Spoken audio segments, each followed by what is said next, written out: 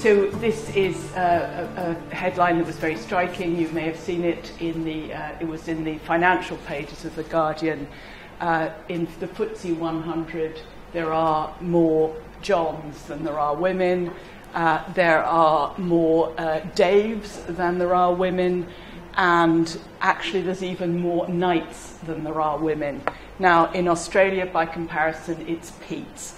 So whichever name you choose, there are actually common names. There are more men with that name than there are all women. So it's a very stark feature of the corporate world, but it applies equally to just about anything you look at. This is just a picture showing the distribution of women at different grades. This one's actually taken from the National Science Foundation in the States.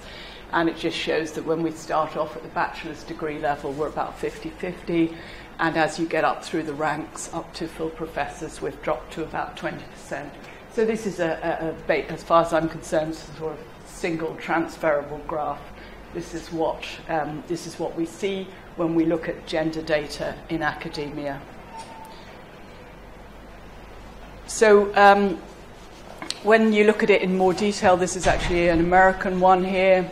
And we see that over time, at the doctoral level, we've got up to around 50% over time, 50% of doctorates are received by women. But interestingly enough, there is some variation in country. So that Lithuania actually has a very high high proportion of women getting their PhDs. And countries that you kind of think are very gender equal, such as the Netherlands, are very much not so. And actually the Netherlands is one of the least equal countries. And the former Eastern Europe is often quite a lot better. Better means having equal numbers of men and women. And in my own former university in Queen's, you could see a similar thing. We've got about equal numbers of PhD students, male and female. Now, the pattern that I showed there in the coloured graph from the National Science Foundation, it doesn't really matter where you get your data from. You'll actually see the same pattern. So this is in Queen's University Belfast. It's the institutional submission, undergraduate across all set schools, science, engineering and technology. So undergraduates, it's about 50-50, females in the darker bar. Postgraduate talk, we actually get slightly more women than men. Postgraduate research is very close to 50-50. Research assistants, still quite equal, lecturers still quite equal, and then it's at the promoted levels that it starts dropping. And we can also look at this. This is from the bronze institutional submission from Bournemouth University. I just borrowed one of our graphs. It's not gone fully public yet because we haven't got our feedback, but I think you wouldn't mind me giving just one data. So if we just look at the dashed lines, which is the percentage female, and the 50% line is that one just on the arrow. So at the lower grades of staff, we're above 50%. By the time we get to grade 8 to grade 9, we're just dropping below the 50. And then by the time we get to grade 11 and 12, you're down to about 20% female. So it's just the same patterns you get everywhere. The slight rise at grade 12 plus is an anomaly caused by small amounts of data. There aren't very many people at that. So this is the pattern we see. And so why do we see that pattern? Why do we end up with fewer women than men? And one of the ideas is role models. Women look at the academic careers, they don't see themselves there, particularly not at senior levels. So role models is one of them. But very interesting, if we just take the biology line at the top, for example, here, 45% of PhDs, this is an American one, years 99 to 2003, 45% of biology PhDs are female, 26% of applicants for academic jobs are female. By the time you get up to interview, there's 28%, and the first job offers that went to women was 34%. So when women actually apply for the jobs, they get them. So that is frequently the main goal, is to actually get women to apply. And I'm pointing this in the wrong direction. This is data from Queen's, and if we look at the percentage of female applications and the percentage of female appointments, the open bars are applications, the closed filled bars are appointments. So most of the time we see more women, a higher proportion of women appointed than actually apply, not in that year. Sometimes numbers are quite low. But it's generally the case that when women apply, they are actually more likely to be appointed. And this is found then in completely independent situations, such as the School of Biological Sciences in Queens and that large American survey, which actually I have to say I was quite pleased to see the results of the American survey, because I had been slightly wondering whether it might actually be something to do with me, and I had been pushing things a bit too far. Not unconscious bias, but actually conscious bias. Not anti-male, of course, but just making clear that everything was taken into account when a woman was being interviewed. So why don't women apply? Why are they fewer in applications than men? Why are they dropping out as we go from PhD to lectureship and upwards? Well, this survey from the United States is that really it's about babies, and by no means everything that we're talking about in employing women is about babies, certainly not. But on average, when you survey a broad range of people, babies are what it comes down to. So, quotation from Wendy Williams from Cornell: "Plan to have children in the future, or already having them is responsible for an enormous drop-off in women who apply for tenure-track jobs." And if we look at this, so that we're looking at postdocs who've decided against careers.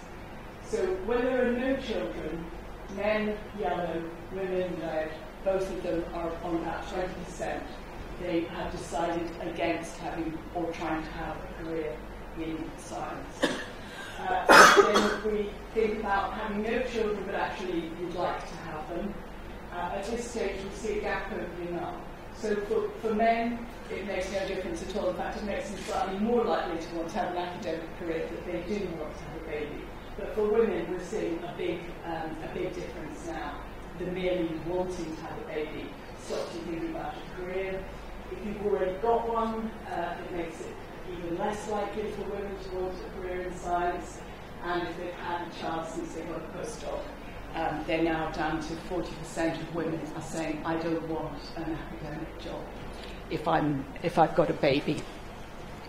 So to sort of work against this, Ottilie Laser, who some of you may know, produced this wonderful book called Mothers in Science, and it is called 64 Ways to Have It All, and it's a picture of people's lives and how they manage to have babies, win their Nobel Prizes, get their FRSs and all that kind of stuff. And I find it absolutely heartwarming and lovely.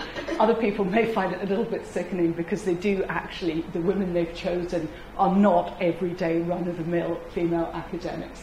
They are the elite, the ones who've really done incredibly well.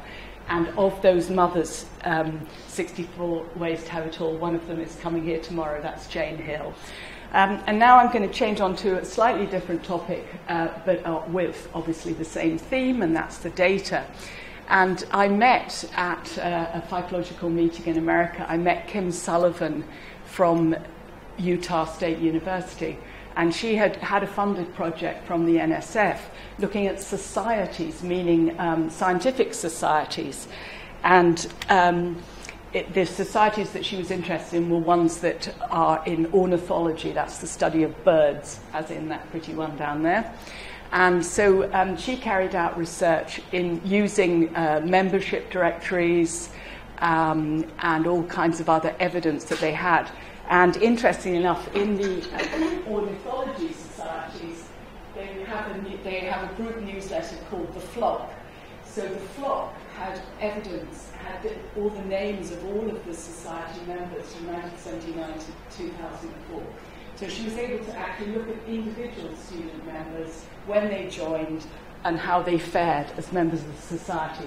So it's a really very nice piece of work. You couldn't always do this, but she's used this to come through with the idea about how important data is. So what she found was that if we look at these, it's like a life table, survival graph. If we look at females versus males on the right-hand side, these are people who were recruited in particular years. We take the pink line on both sides, which is the year 1982.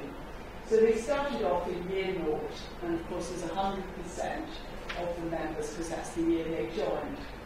For men, by the time we get to year 6, we've got about 54% of the men who joined in this year are still members of those societies. But if we look at women, by the time we've got to year 6, sorry, I said the wrong way around. The females are down to, in year 6, they're down to 54%. But if you compare males, they're 68%. And the same goes for all of it. The graph shape, as you can see, is much lower down. So women are leaving the science societies, the ornithology societies. And this was something, it had not really been appreciated until she started analysing it. So once they started realising this, she presented the data to the societies, and they realised that if they didn't do something about this, it wasn't going to be just an old boys club, it was going to be an old man's society, because all the females would have dropped out. So she analysed the data, showed them, and they did take some steps to do things. But she also did some very interesting interviews. And what she found was that actually women were more likely to change career when their partner was in the same field. So female ornithologists, the pale blue here, 70% of them were going to not be ornithologists anymore if their partner was in the same area. And in terms of numbers of jobs applied for, women with partners applied on average for fewer jobs than men. And once they got partners, they were less likely to apply for jobs altogether. So this is something which I think most people in the room will be familiar with. Once you've actually got a partner, you try to balance your needs in your career with your partner's needs and career. And in many cases, what has happened here is that the female ornithologists have decided that actually they'll go for a different career, maybe in support services or something like that, in order to allow their male partner to pursue his absolute love of studying birds. So what happened to the female students? Well, as the job market became more competitive, fewer of the women transitioned to long-term members. Because the women often did have partners in the same field, they accommodated their partners' careers. And so they tended to drop out of this. And Kim, having done this analysis, she gave some slightly humorous advice to the graduate students. Develop quantitative skills, consider non-academic positions, apply for lots of jobs, date outside your graduate program so you didn't end up in the same field as your partner. And of course, if you want children, don't wait too long. But although the advice was humorous, I think because this was a survey done quite widely, and it's kind of, because it's funded by the NSF, it's got some sort of authority, or it's not just anecdotal, let's say. So I thought it was very interesting. Now I'm going to bring in Athena SWAN and what it's about. Now, most of you will know something about it, maybe in some cases actually quite a lot at this stage, through the Women's Academic Network in this university and so on. But the idea is to advance women in STEM with the M now representing medicine, the M on the end. And because it's funded by the Equality Challenge Unit, they give a lot of very good advice as to what to do, but also it's supported by many societies such as the Royal Society and the Biochemical Society. And a really, really important step, critically important step, was in 2011 when the Chief Medical Officer, Sally Davis, announced that the NIHR funding would only be available when a medical school holds a silver award. Now, medicine, of all the areas that show a little bit of gender inequality, medicine is the most outrageous. And so this was a really, really major step, and she knew exactly what she was doing. The Research Councils UK may follow this. Certainly, it will help to improve REF environment scores and such like. And the Loughborough University did an independent evaluation into the impact and effectiveness of the Charter, which confirmed that the awards scheme does advance gender equality, changes working culture and attitude within participating departments and universities. So in my abstract for this talk, I slightly cheekily referred to vice-chancellors and their interest in receiving prizes and medals. But I thought that was my own interpretation of what had happened, until I was at a talk by Jocelyn Bell Burnell, who is an extremely distinguished astrophysicist. She had the discoveries, she discovered radio pulsars, and she worked on a Nobel Prize-winning discovery of this. And she was in the very beginning of the people developing SWAN. It was basically her idea, and actually the prizes and awards were aimed at specifically vice-chancellors, because vice-chancellors like to get awards, of course. It's nice to have a photo of yourself doing something nice. So it was actually, it's genuinely the reason. So there's two strands going on all the time. One of the strands is we have to meet the needs that will actually get the prize, if you call it that, award.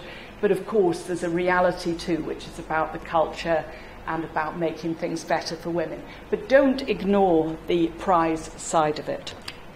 And this is a picture from Queen's, where our Vice-Chancellor, Peter Gregson, there is in the middle. And yes, I have a very poorly chosen jacket. I took it out of my wardrobe, not thinking what it would actually look like in a photograph. It looks like I'm wearing a chain. And on the right there is Professor Patrick Johnson, who was head of medicine, which got the silver award at the same time as we got the gold. And he now is Vice-Chancellor of Queen's. So we pleased our Vice-Chancellors, and I totted up how many times we'd got imaged on his leaving photographs, and it was a lot. So it is important. It's very, very, very important to get buy-in from the top. And that's why it's very nice to see both Tim and John here, showing that they are with us in trying to improve gender equality in this university. So the point about analysing data, I hadn't told you about that, I was going to put this up. The point about SWAN is it is data-based. It is data. Data are what allow us to identify the problems, and so it is about rationality. And what we've actually found is that once all the data were analysed properly, the percentage of women submitted to REF in Bournemouth was just around 20%. And the percentage of men submitted to the REF 2014 in Bournemouth was just nearly double that. So there is a gender inequality, and that's doesn't mean curtains to submitting for the Bronze Award, but what it does mean is that we've got to find out what this is about.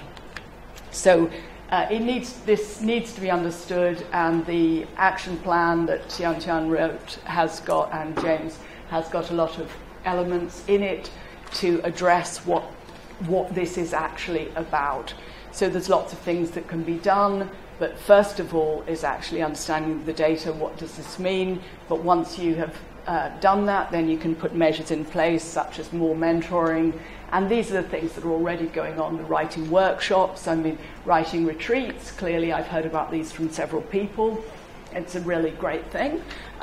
Encourage your confidence. Now, we know that women can very quickly lose confidence, seemingly more than men, and it's about encouraging people to say, of course, your research is good enough, and helping them when needed.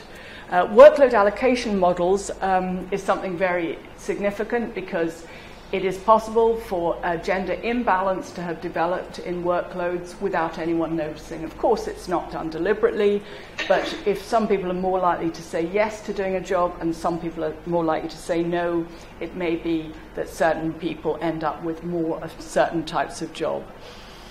But I have to say it is also possible that there was some biased selection of people for REF by gender, and I don't mean conscious, of course not, but unconscious bias, we now know, is absolutely pervasive. It applies to all of us, and there are unconscious bias training sessions going on this week, which I hope to attend.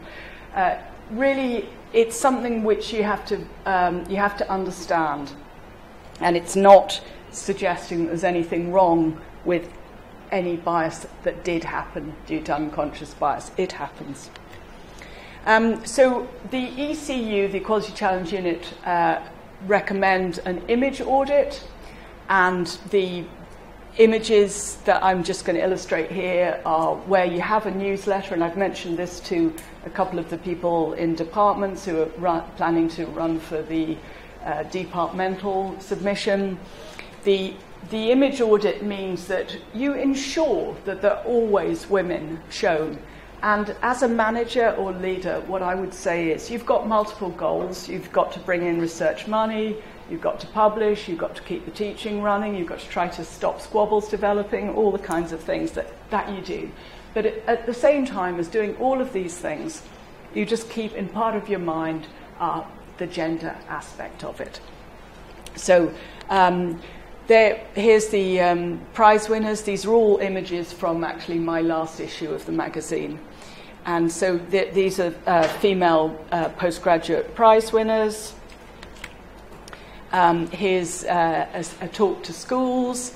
And I know you have plenty of women and young women coming in for your schools. And that's my former director of education there, who's, I'm delighted to say, just been appointed to the head of the school in University of Brighton. So he's only going to be a few hours away from me now. So there's young women,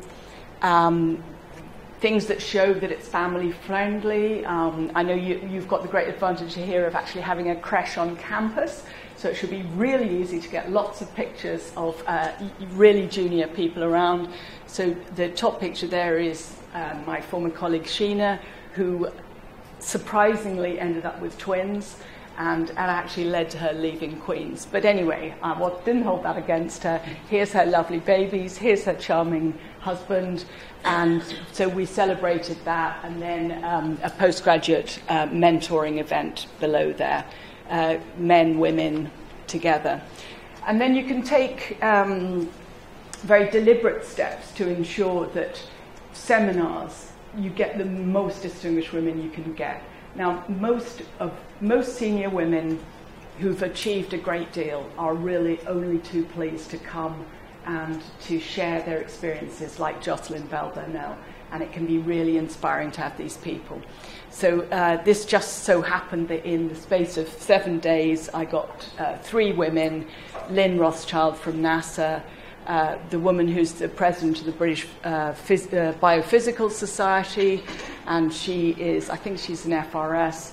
And then on the right, we have a field scientist from Madagascar who's just won a prize as well.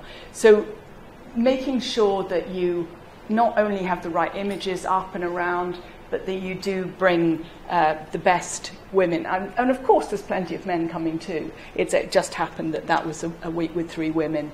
More images. If there's action pictures, make sure some of those people in the action are the women. This is quite funny here because, of course, he's just spraying, but she's driving the quad bike, you know. I didn't take that picture.